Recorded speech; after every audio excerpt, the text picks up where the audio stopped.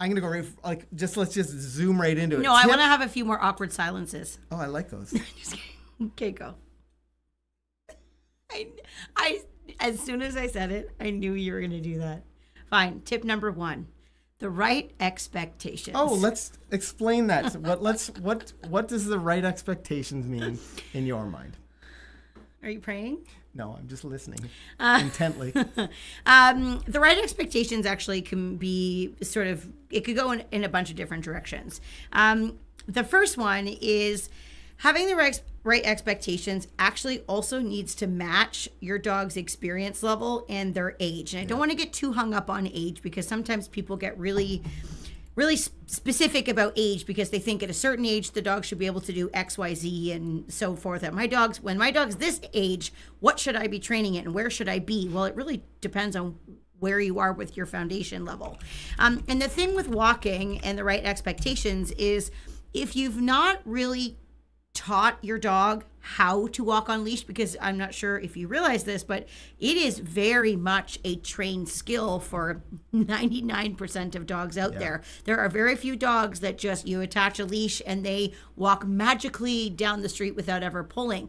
We have to train our dogs how to understand to keep the leash loose for us, how to walk at our side, how to change directions, how to leave things when we ask them to, how to, combat distractions, how to not get worried about loud noises. There are so many things that happen on a walk, and if we haven't taken the time to actually teach our dogs how to do that, and we just expect them to be able to go out and walk like a pro, we're not being realistic about our expectations, and essentially we end up setting our dog up for failure. So we do need to make sure that our expectations are the right ones and they are realistic. Yeah, I think, and to add on to that, this is a struggle that I had. This is a struggle that I know a lot of students have. We get to talk to our life skill students frequently in the halls, and you get a foundation, and maybe this is where you are. You've got like a foundation. Sometimes your dog is walking great on a loose leash in at your side, and the moment a distraction comes by, or the moment you how about this one? I know a lot of people that will walk out wherever it is, let's say to the end of your street, or you're headed around the block or whatever, and you get to that coming home point, and all of a sudden your dog forgets every skill that they've learned. You need to understand, you need to have the right expectations for your dog. So what does that mean? Maybe you change how far those walks are. Maybe you change where you're walking. Maybe you just need to reinforce that first quarter and then really work your butt off to make your way back. But you just reminded me of a story. Yeah. There was a dog that I was training, and I had a lot of trouble actually walking towards the park area where I would go to throw something and exercise her. And then once we would exercise her, she would walk back just perfect.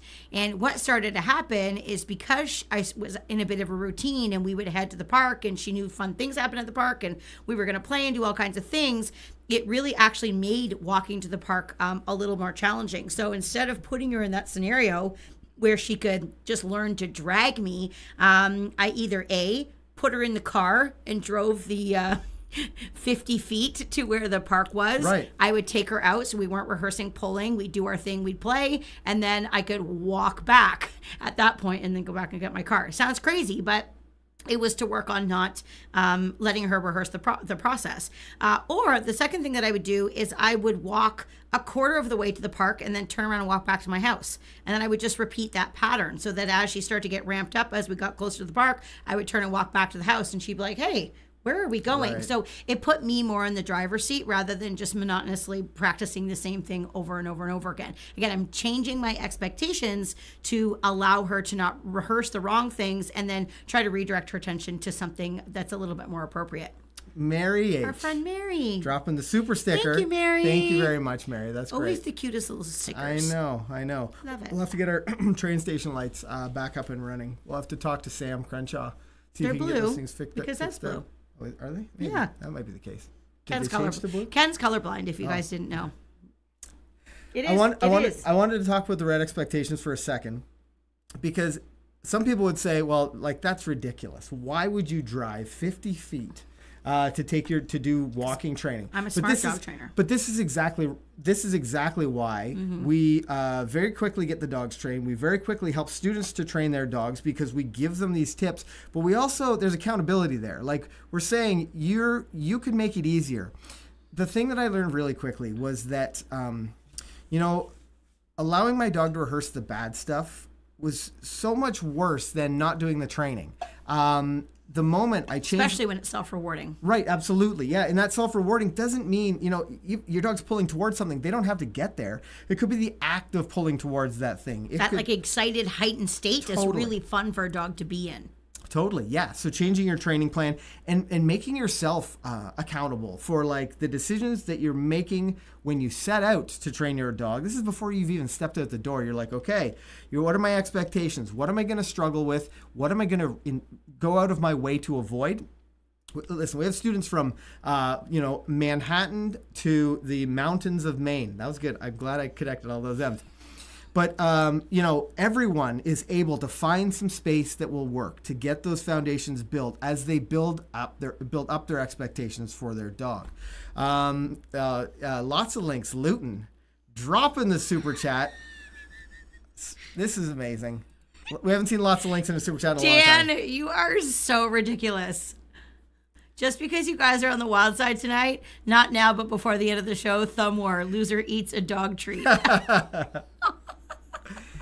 This is that takes us back to season 1 or season 2. We used to have ridiculous competitions, and then one of us would have to eat dog treats after. School. I never had to eat a dog treat, guys. Yeah, it's true.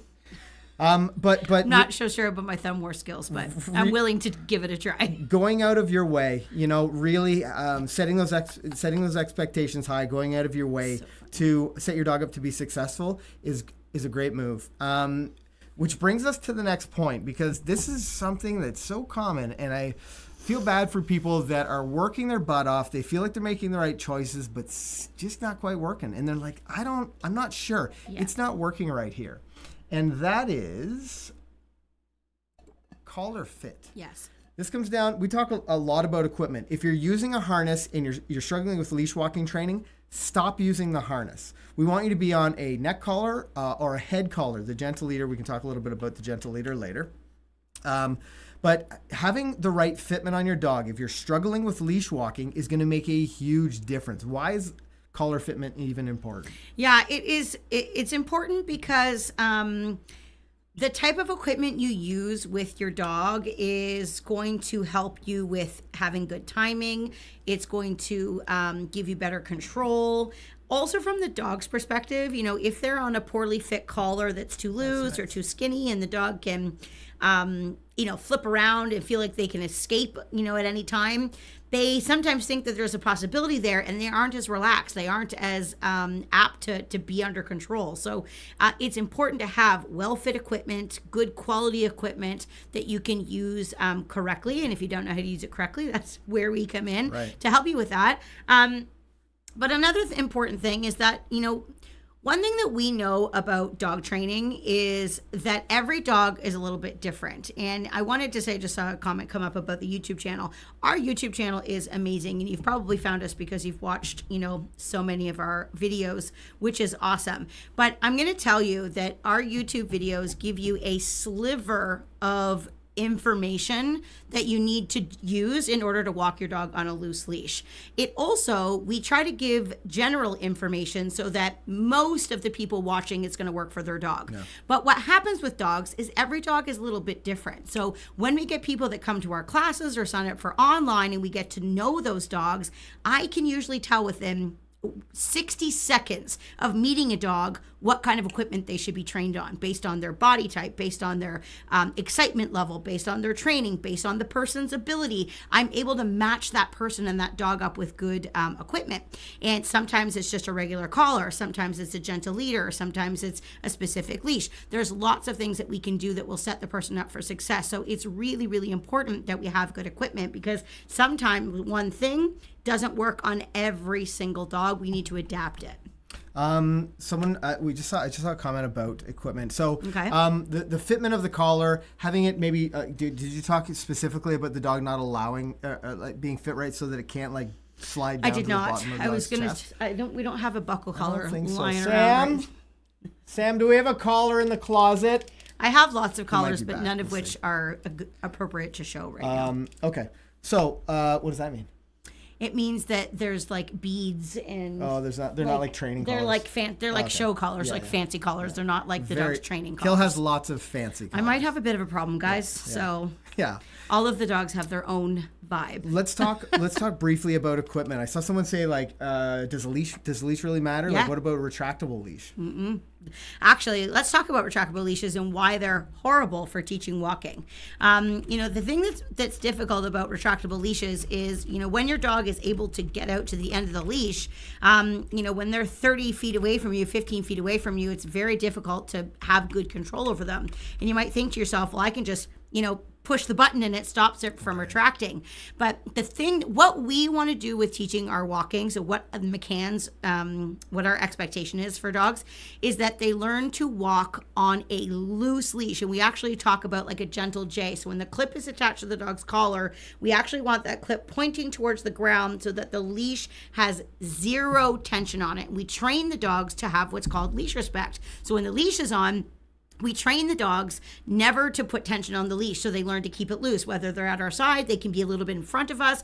All of that is okay, but there should be no tension. And where the retractable leash comes in is the retractable leash always has tension. And this can be a little bit confusing, especially for dogs in training, that sometimes they wear a leash that's always tight, and then sometimes they're told, no, you're never allowed to have a tight leash. And that can be a little bit confusing. Now, I use a retractable leash sometimes with my trained dogs. I have a 16-year-old dog that is completely deaf at this point. Yeah. We walk her on a flexi line, a retractable leash, because it gives her a little bit more freedom and it allows me to keep her safe because she can't hear me. But I would never train a dog on one because it doesn't give me good control or timing, and it does send the dog mixed messages. Yeah, and I mean, it's just not a very versatile. It can be dangerous too. It's not a very versatile leash. We the next we like point. 6-foot leashes. Yeah, absolutely. And we prefer leather in material because they are nicer to hold. They have a little bit of give to them. Yeah. They last for years and years and years and years. I have had leashes that are 30 years old. They're unbelievable. I still have Dee's first leash. Yeah. Yeah. So not 30 years old. That makes me sound very old. That's a bit of an exaggeration. I would say like 25. I have. It doesn't help that much. Dee's leash has got to be 20. 17 years old now. Yeah. So, it's still great. And it was a McCann dog's leash. It was the first leash I think I bought, like, intentionally. They last forever. Yeah. Kale talked a little bit about tension. The other thing that you can't do. So we talk a lot about working towards a situation where your dog is walking in at your side because you've given them great information, not because they're on leash. Ultimately, what we're training towards is the idea that the leash is there, but your dog doesn't even realize it because they're making great choices in at your side. They're walking on a loose leash. And during that training period, as you need to redirect them or, turn them away from stuff or whatever, keep them from, becoming running out in the street or doing something crazy on you, you need to be able to slide that hand down the leash and give them, be able to turn them. It's better to be able to give them specific information with your hand sliding down the leash, which you can't do on a retractable leash, and then down by the clip of their collar, being able to guide them back or bring them back to your side or whatever the situation is. It's valuable to be able to give them that specific information rather than being at the end of a thing where there's 6 or 7 or 12 feet out. Now you can't really give them specific information. The same thing applies to a harness. The nice part about having that head control with the collar being up high, nice flat buckle collar. Actually, I think we have a package that's available tonight. We'll put a discount on. Dogs that pull? Yeah, dogs that pull package. Bundle. I think, Dan, lots of links have just put it in. So, flat buckle collar. It's just a simple nylon collar that's got, single hole. It's adjustable. That's the best place to start with your leash walking training because it gives the dog great information and it's so easy. It's a versatile collar, easy to clean, but it's so easy to, work your way off of having to have a leash on the dog all the time.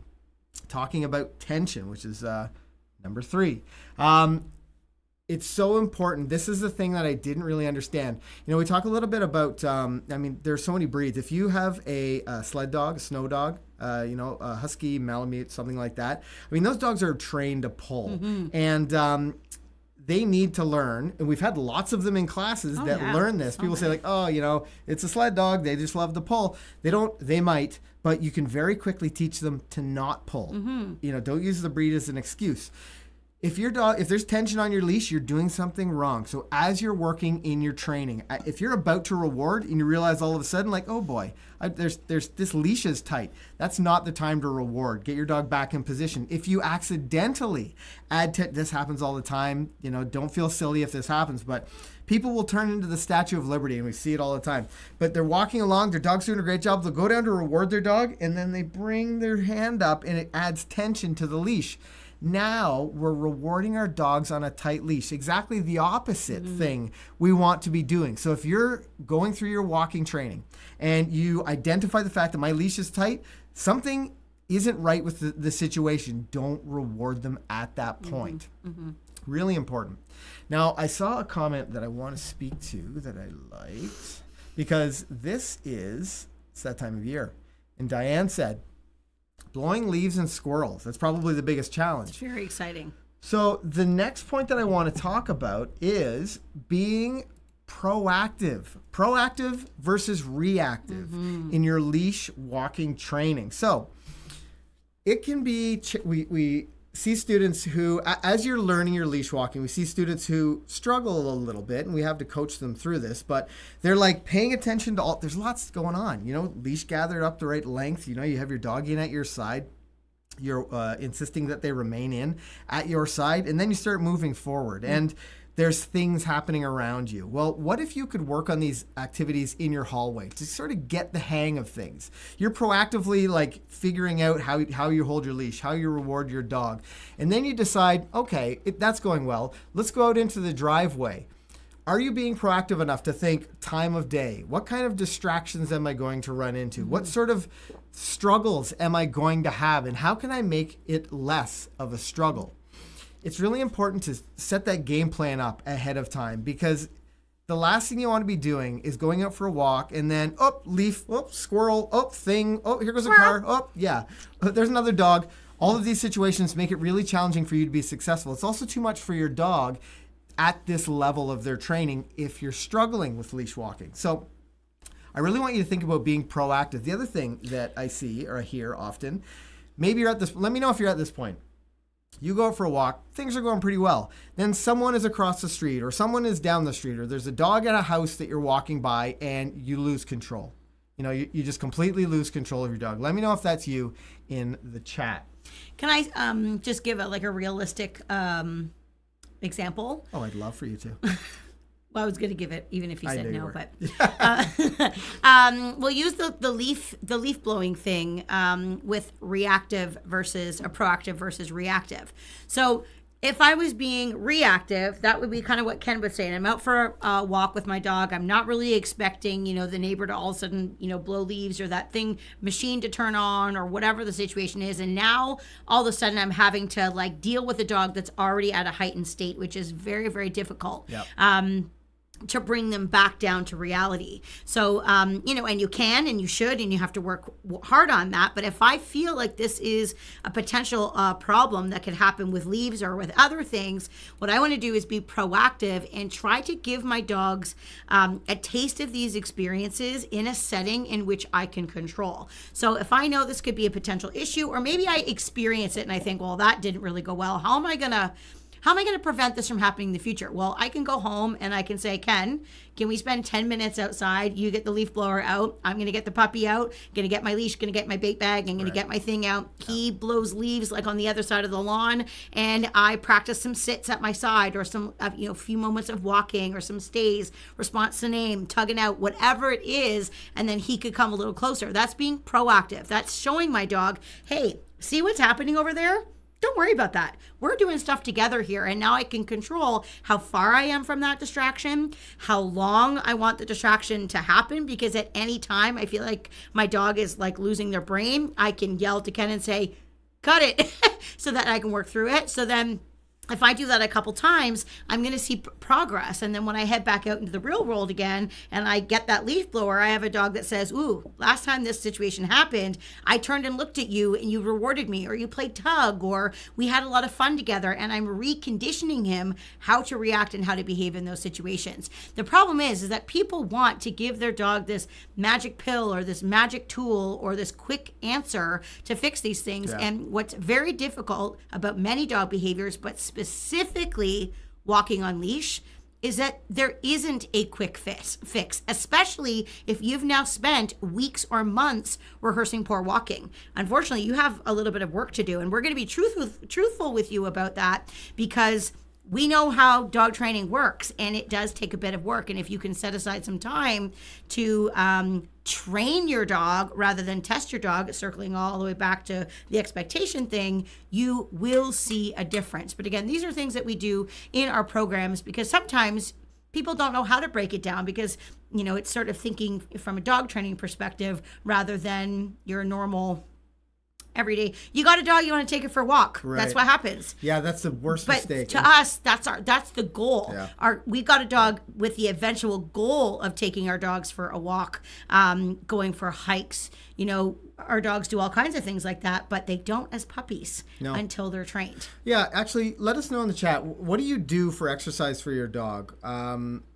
Just let me know. I don't want to guide the conversation, but it's really important to understand that if you're struggling with leash walking and you feel like it's not going well, stop taking your dog for a walk. Stop letting them pull you down the street. You need to be training your dog how to walk on leash. That doesn't mean you're just not going to go anymore.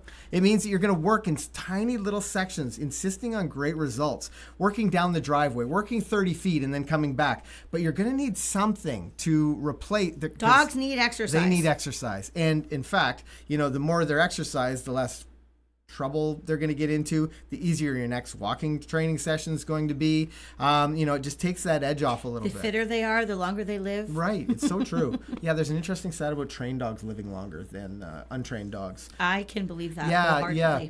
Well, it makes me wonder if it's a correlation or causation thing. You know, how much of that is a more intentional dog owner that's, you know, careful about the decisions they make knows with their dog better. Knows their dog better. You can identify problems earlier. I think I'm too good at that. Yeah. So, Ashley says tug for sure. Yeah, we love tug for tug and fetch. Yeah, I love playing fetch. I see tug, dogs. fetch, and hide and kibble all over the house for my corgi to go sniff out. Oh, that's good. Yeah, tug and fetch, hide and seek. Barb Mills also likes hide and seek. Yeah, nice. We actually did a video talking about how you could do hide and seek, and I think it was instructor Carol, and it might have been like a response to name game that she'd come up with, but that was a fun video.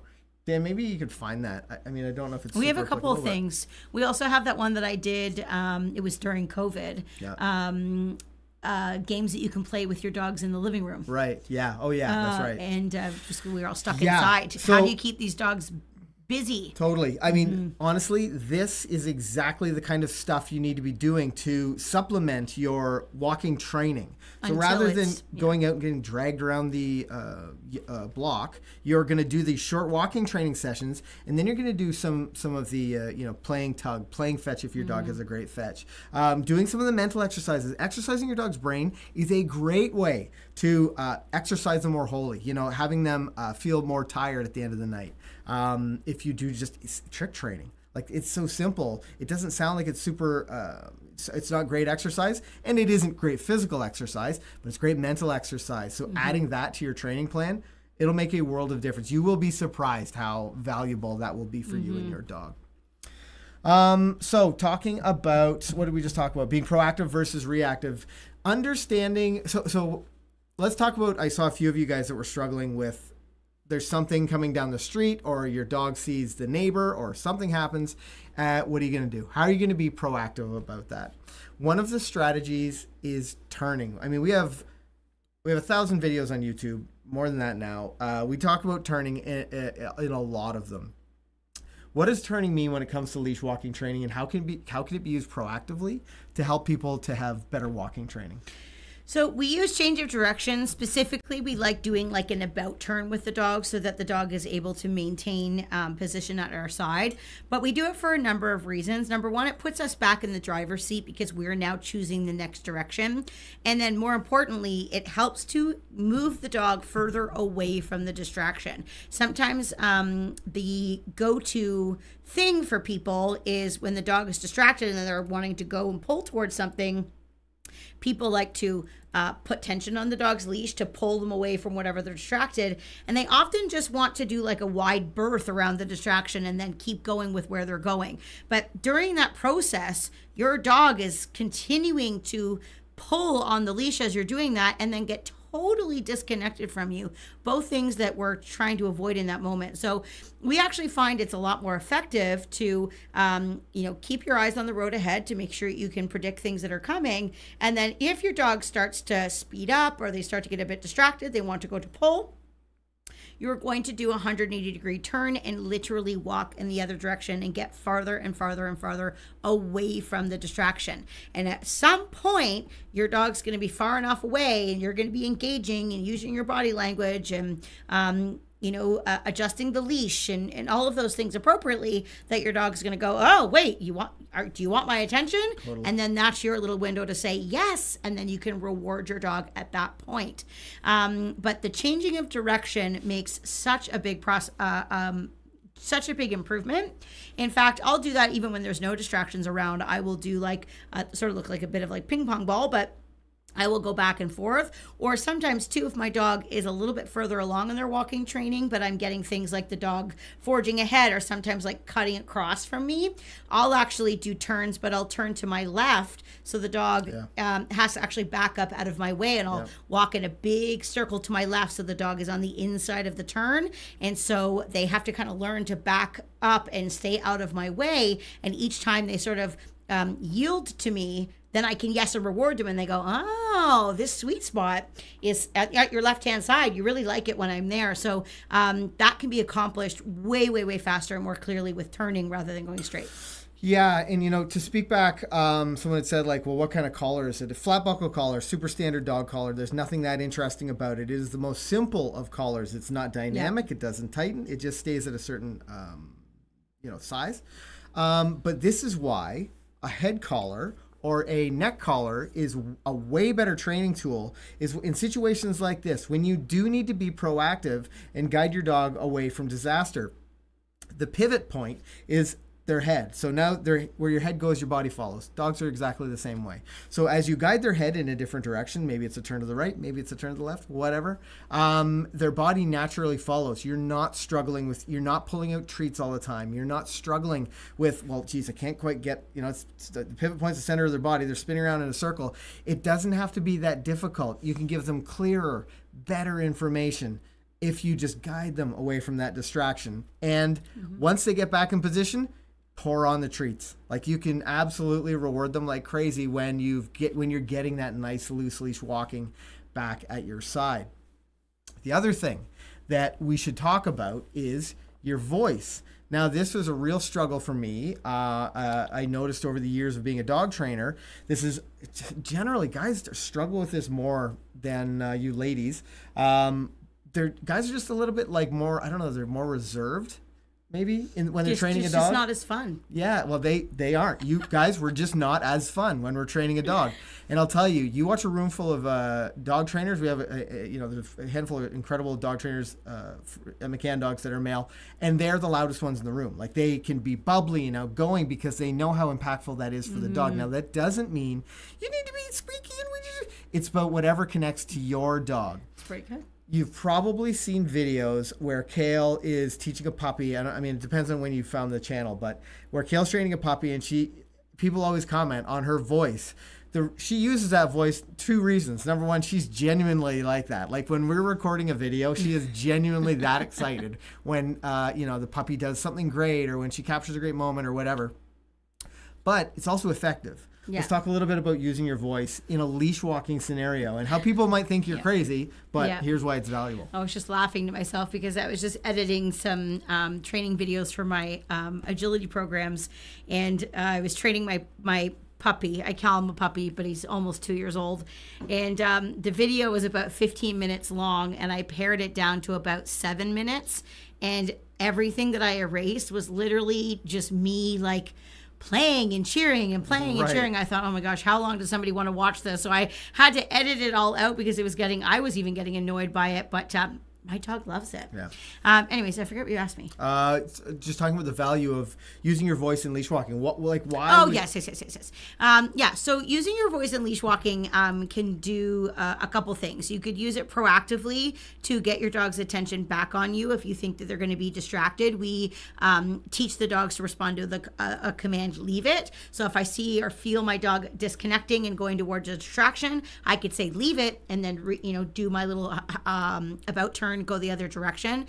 But I also can use it to mold and shape my dog's behavior to be what I like. So I need to make sure that when I'm praising my dog or when I'm marking when my dog is correct, so we use the word yes when our dog is correct, and then we, in addition to the word yes, use praise. So, if I look down and my dog had a loose leash, check. My dog had good position on my left-hand side, check. My dog was engaging with me, checking in from time to time. That would cause me to say yes and then get out a reward for my dog during the training. And I would do that. There's no cap as to how many times I would do that. I would continue doing it as long as I was getting what I wanted. But sometimes what happens is the dog isn't doing, all three things perfectly, or maybe you give the dog a treat and they think, oh, I'm so great. And then they, disengage. I might give my dog a treat and then even though I have no food in my hands, I can actually still keep engagement from my dog by continuing to use my voice. But if I'm completely quiet and I'm not really exuding a lot of energy, dogs will be dogs and they're going to be attracted to, movement and noise and things that are happening around you. So if you can keep yourself a little bit more animated, a lot of dogs are like, what is going on up there? This is really exciting. And I can keep my dog's focus. I will say this though, is sometimes people do make such a wonderful effort of using their voice and engaging. But if you actually look to see what's happening, sometimes people, although they sound wonderful, they actually are doing the voice with very poor timing. The dog's leash will be tight or the dog's sniffing and you see the person going, good dog. Not good dog in that moment. So you also want to make sure that when you're using your voice, that you're using it in good timing. So again, you're molding and shaping your dog to do the right thing. So voice is so important, how and when you use it. Yeah, and when you use it, there's might come a time where your leash needs to do the talking. Yeah. You're going to stop praising. You're going to turn the other direction. It is important that you're not using your don't think that your voice is going to solve every problem. It's nice to get your dog's attention. It's a great way to bridge the time between rewards. Maybe you're at the point right now where you're like, geez, I'd love to use less treats on walks. That's where your voice comes in. Your voice is a powerful tool to bridge those rewards. And then, your dog gets out of position or whatever, you're going to stop praising, get them back in position, and continue walking. Once they're there, you can pour those, use that praise again. Really use your voice. Yeah. We have to, if we're talking about voice, we have to talk about speed. We have to talk about the speed because I know that it probably seems like a lot right now. And as the more you practice your leash walking, the better you're going to get at it, obviously. But when you might be at a point right now where you're thinking about all the things. Like, what did I hear in the train station last night? Like, okay, I need to think about my voice. I need to remember turning. What's my proactive training plan? And as you start going and you're thinking about all these things, you're walking really slowly. And this is exactly why so many dogs struggle in the initial stages. Now, this is something we'll actually do as we proof through some of the skills with our life skills students. But as we build out the dog skill set, early in their training, we want to keep the speed up. Now, it's not like running, but we want to walk at a purposeful pace. Why is a purposeful pace so important at the very beginning of the leash walking training? It's so important because it helps to keep the dog's attention. We always tell our students, try and walk like you're late for something, or I always joke, walk like you have to go to the bathroom really bad.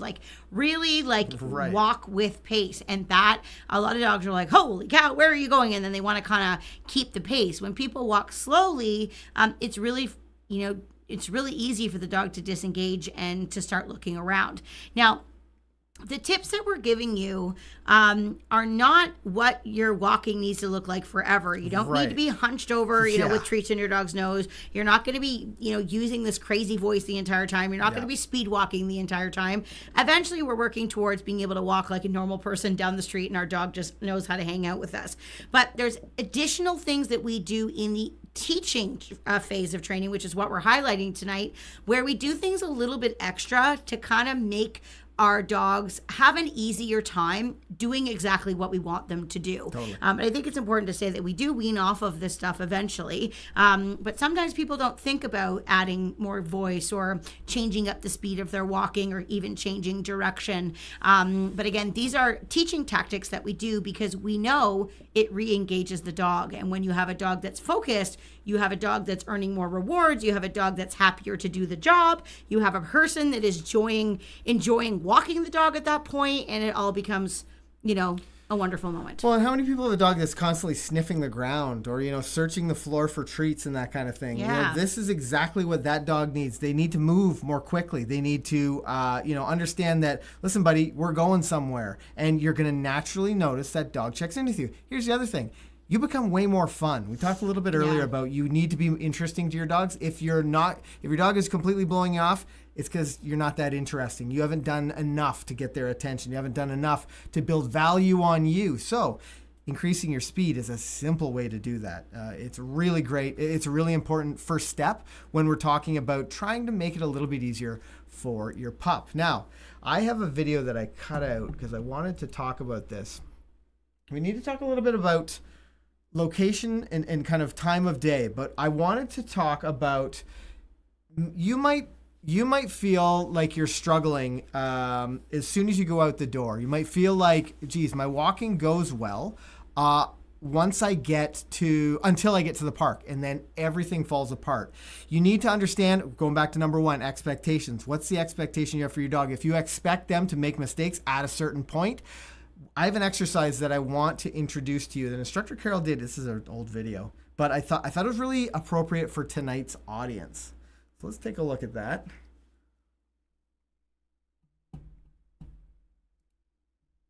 Okay, good for audio? Great. See, Lucy's pretty excited about getting over there. We're about to go through the gate and she's anticipating that.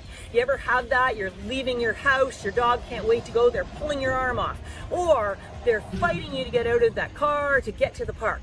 Well, we're gonna change the game a little bit. In order to get where she wants to go, she's gonna have to focus on me. So for those of you who the moment you go out the door, your dog bursts through, what if you spend a little bit of time in the doorway? What if you spend a couple of minutes on your landing getting some attention so that you know that your dog it wants to be outside, wants to go outside? Well, what if the only way they could get that was through you? So keep that in mind. If you're struggling, the moment you step out the door, this exercise, Carol's going to show it on like a park fence, like a park gate.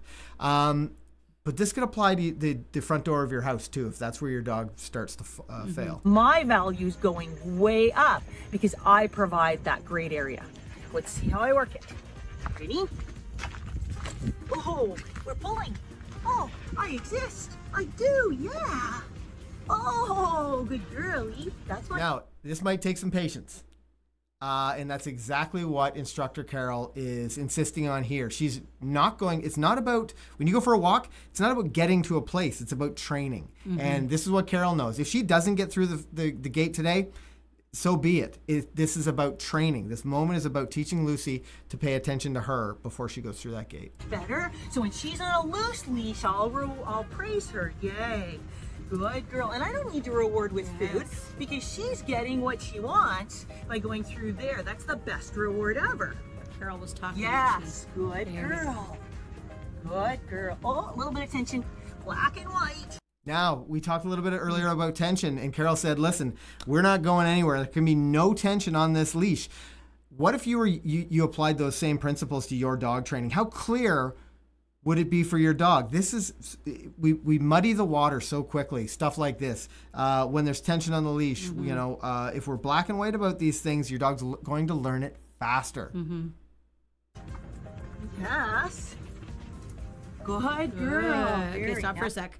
I don't know if you guys, that happened very quickly, but that time Lucy went to the end of the leash just now. The second she felt tension, without Carol doing anything, she snapped back to make the leash loose. So she's starting to understand that you're not to go forward unless the leash is loose.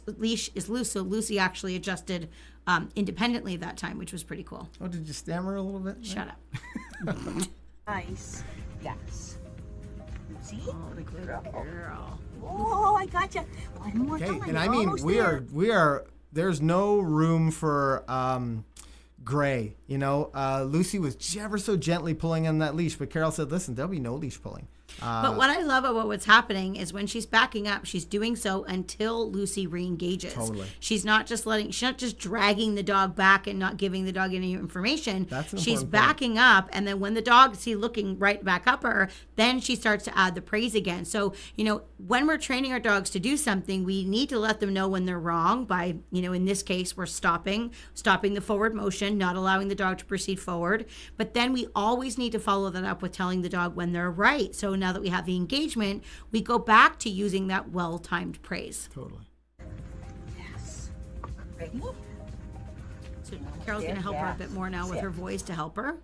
Oh, Oh, hello. that's it. Oh, So she got to lie down, and then I think just we must have cut the scene. when it was getting exciting. Yeah. So what kidding. you saw at the end was Lucy just was like, okay, I get it. You know, I'm not going to charge through that gate, and that's I didn't. have Can't any help but extra being footage. a dog trainer. I could just continue watching that. Yeah, honestly, It's interesting.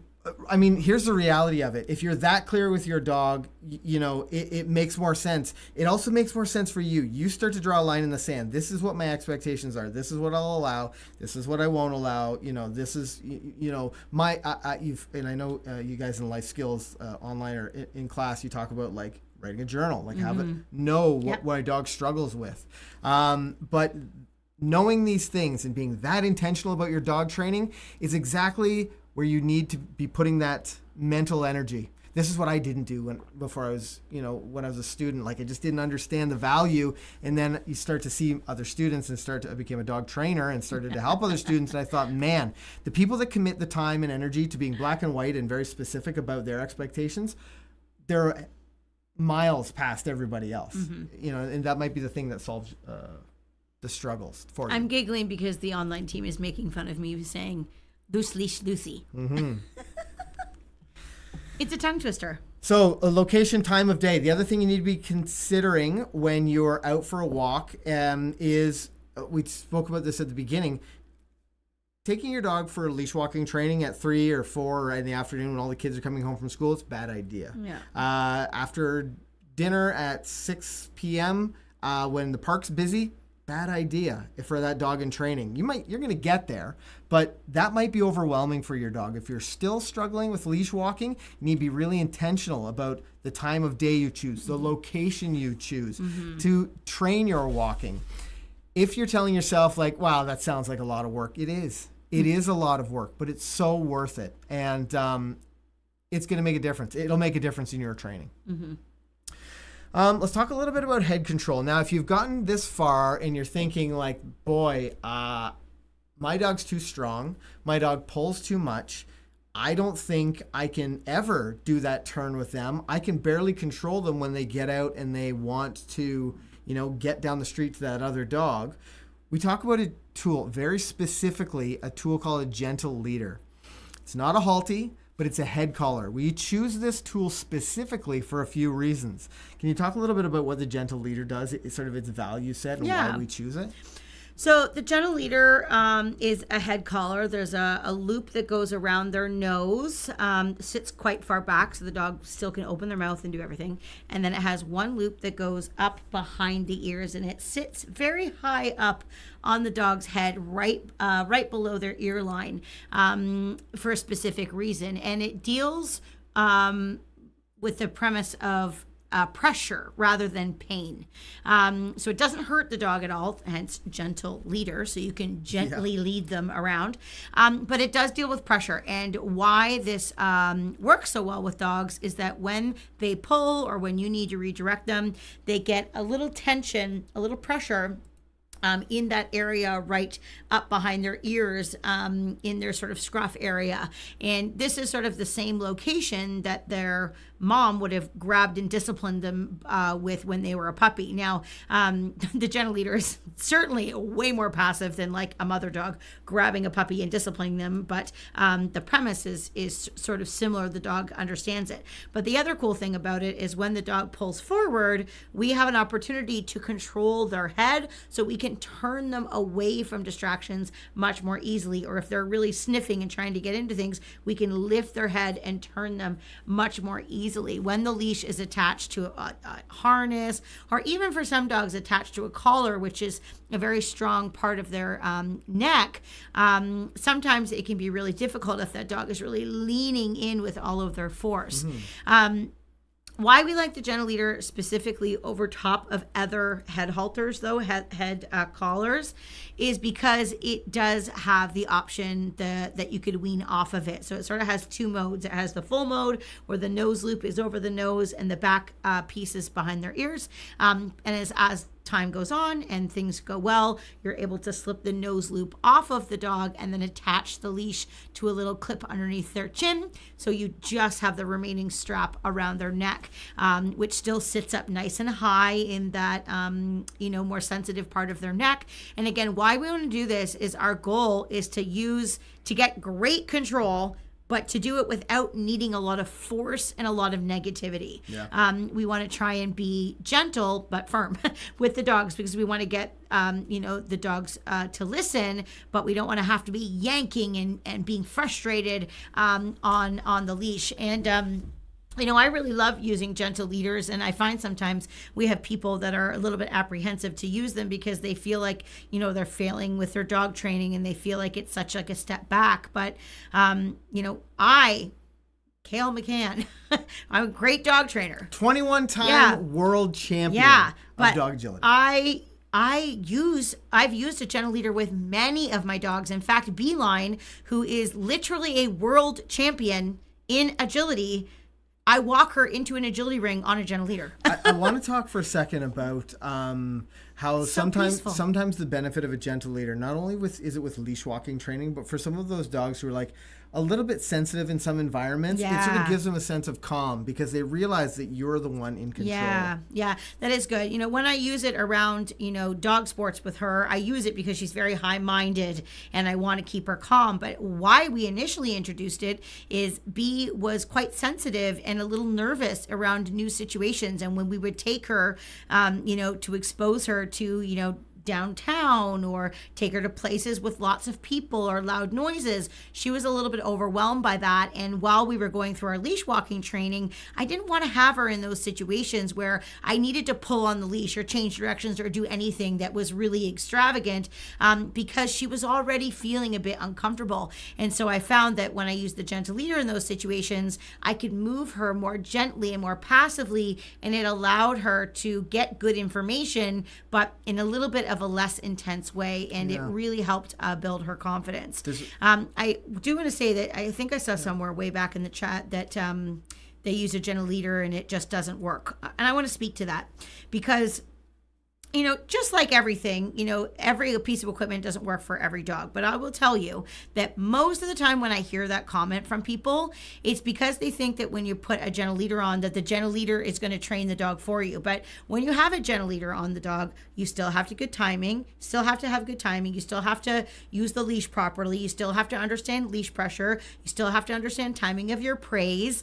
It's not the equipment that's doing the work. The equipment is simply helping elevate our dog training skills, but we still have to do the work. And typically when it's not working, when I watch that person interact with the dog, the gentle leader is not the problem. It's their timing's off, or they're not holding the leash properly, or they're making the situation too hard for the dog. So regardless of what handling or what equipment that you use, it is a big picture that you need to think about. Gentle leaders don't need to be used for every dog. So we're simply giving you that as a training tool because we know that lots of people get really good success using one. And again, it's a little bit more passive rather than using some of the harsher methods out there, which is something that aligns with us. Well, and also the goal is to work away from it. Like there's not many tools out there that they're there to help you never use it again. Yeah. You know, that's what I think we love about it. And we should probably talk to Gentle Leader about a sponsorship. We're not sponsored by them, but we should be. I've seen that product transfer Deegan's walking. Like that. It just however, the Gentle Leader company does make Gentle Leaders special for us, though. Yeah, well, because we asked them to. Yeah. So for any of the larger size, medium, and large Gentle Leaders, the company actually makes them special for us with a metal buckle rather than a snap, it can't break apart. Also, we're Canadian, and it gets cold here. It does. But anyway, having the right tools, I mean, they are tools. All of these things are dog training tools. All of the some of the points we've talked about tonight are just tools for you. I mean, using your voice the right way is a tool. Using speed in your training, it's just a tool. You can choose to apply it or not apply it. You can also use it wrong. We need to talk ultimately when it comes to leash walking training. As you saw with instructor Carol, we reinforced with you guys that she was very black and white about her training.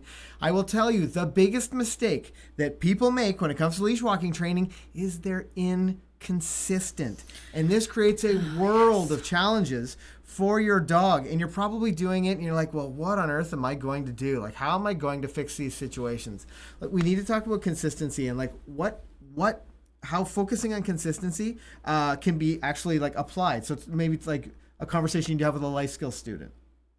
Yeah, I mean, when you say that, the most common thing that I see is like early in the programs, I see people like get out of their car in the parking lot at the training school, right, and their dog drags them across the parking lot, drags them through the lobbies, and then get into the hall. And then all of a sudden the dog walks on a loose leash to their chair. Right. And I think, like, why is this happening? It's so true. Well, because when you come to class and the dog pulls, we address it consistently. We train the dog what to do in this type of scenario, but dogs are not robots. They're very situational learners, and if we are not consistent and we allow them to drag us in some situations, it's like the park story I told earlier. If I allow my dog to drag me to the park, and then when I get there, I let her off leash and play ball, and then I let her walk perfectly on a loose leash on the way back, and that's what we do over and over again, and I'm not changing behavior, I'm going to get what I'm getting. That's just what happens. So consistency is really important. Also, dogs really, really appreciate when information and rules and everything is black and white.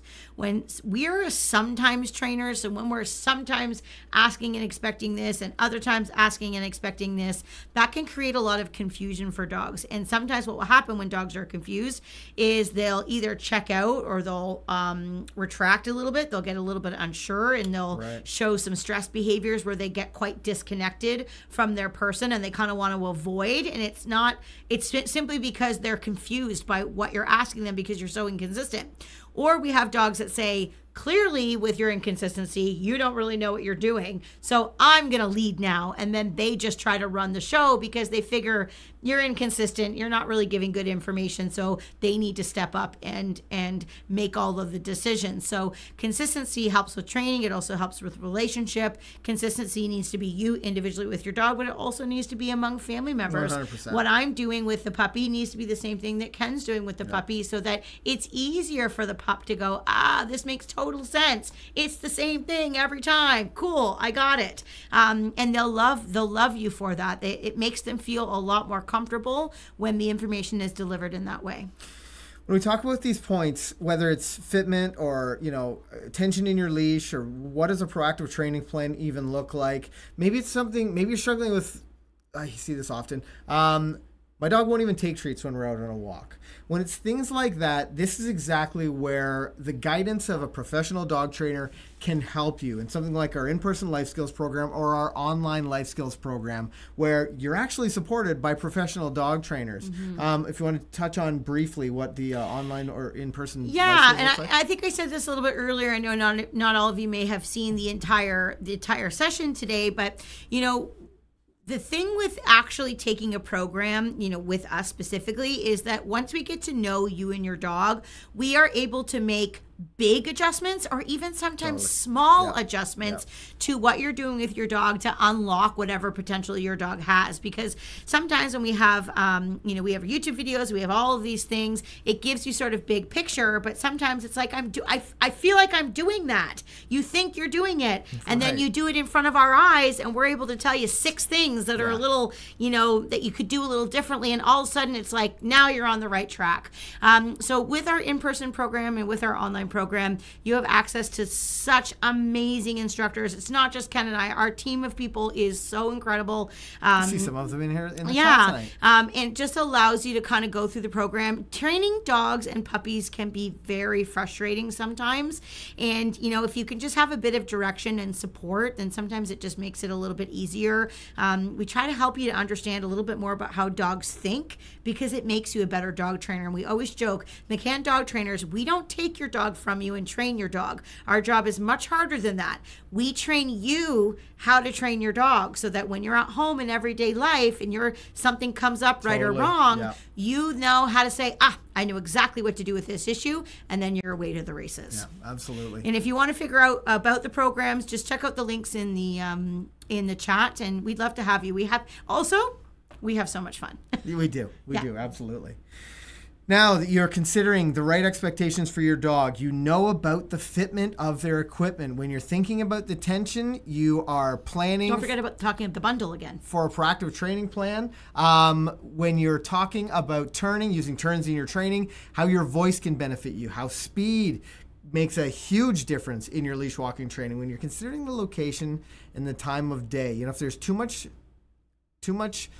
temptation, let's say, you need to change the location. So think about that as you're training your dog. Talking about head control, maybe a head collar is the right choice. Maybe it is a flat buckle collar that sits up higher, but you need to have a little bit of head control, especially for those really strong pullers. And considering, are you being consistent? We do have a package tonight specifically for you guys, 15% off of leather leash, a flat buckle collar, and a gentle leader. These are all the training things that you're going to need to fix that leash walking, all the tools you're going to need to fix this leash walking problem.